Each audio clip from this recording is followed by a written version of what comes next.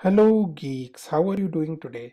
Welcome to the mobile application development using Flutter video series, and the topic of today's video is adding actions to the application bar. So before we proceed, I'll highly recommend looking earlier videos where we have used stateful widget because in a sense this code is continuation of the existing one. So I have created a stateful widget called my app, and I have created an implementation class called my app state, and I am going to create a material app. Okay, so I'll create a material app now, and material app has something called home. In the home, I can use scaffold.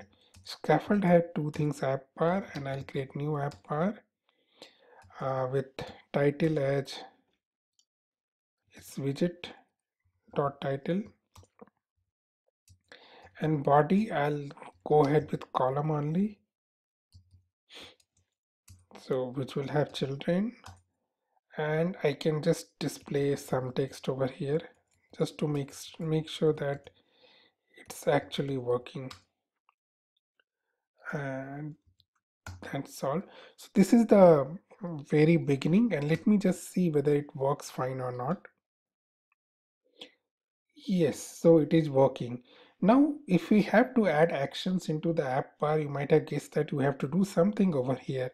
First, some cosmetic thing. We can change the background color of it. Let's say orange. Witness now orange.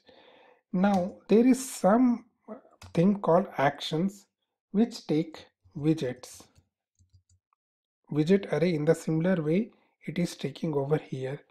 So in the widget array, we can create multiple things for the app bar. The the things which we generally create are some kind of flat button or icon button. So let's go ahead and create icon button.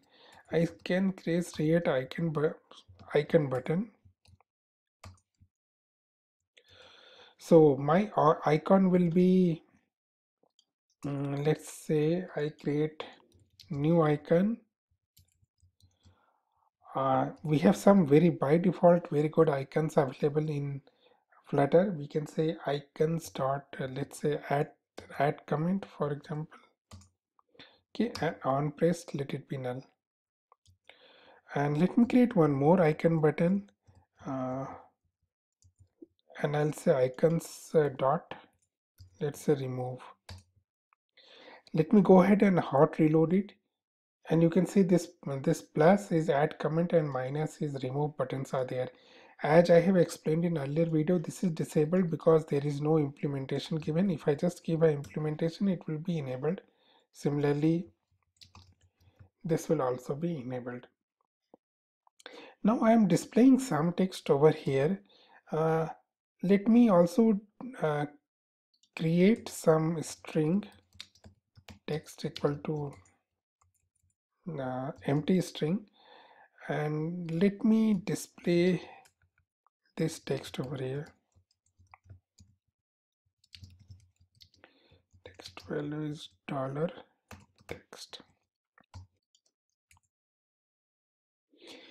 If I go and do the hot reload, we can see text value is nothing, and this nothing happens with this also. So let me do this. What I want to add is that text equal to add comment and text equal to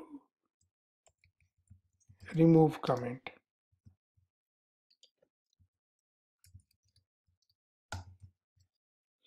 And let me again hot reload it.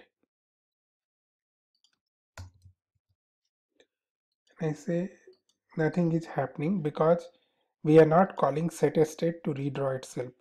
So what I need to do is that we say set state,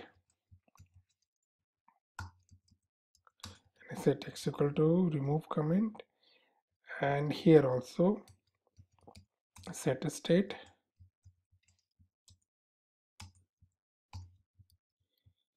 Now things should work. So if I say add comment, if I say this, remove comment, add comment, remove comment. So this is the way I have added the actions onto the application bar. There is no limit per se, but you don't like to add more into application. We would rather create a multi-page application, which we will see in later videos. Now, one more important thing that it generally created is the pop-up menu, where the three button comes over here.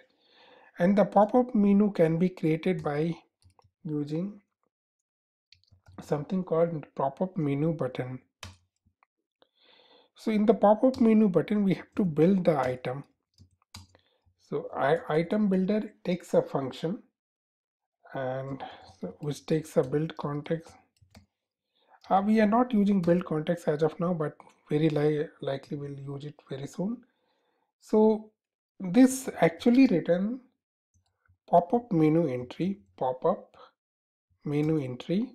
and I need to give a enum.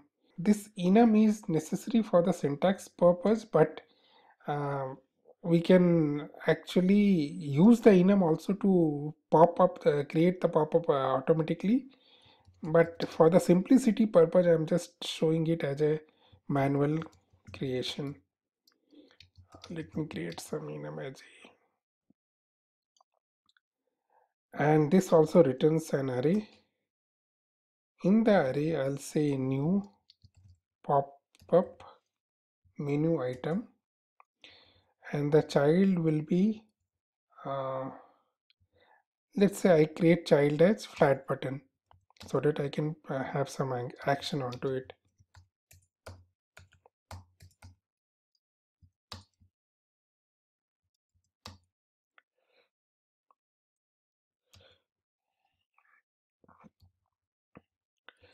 New text is button, and on pressed I'll do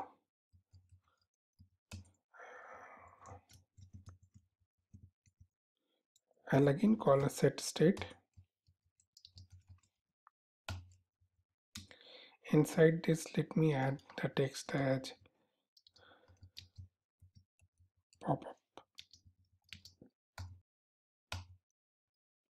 Now you can see this button comes here. If I get pop-up is there.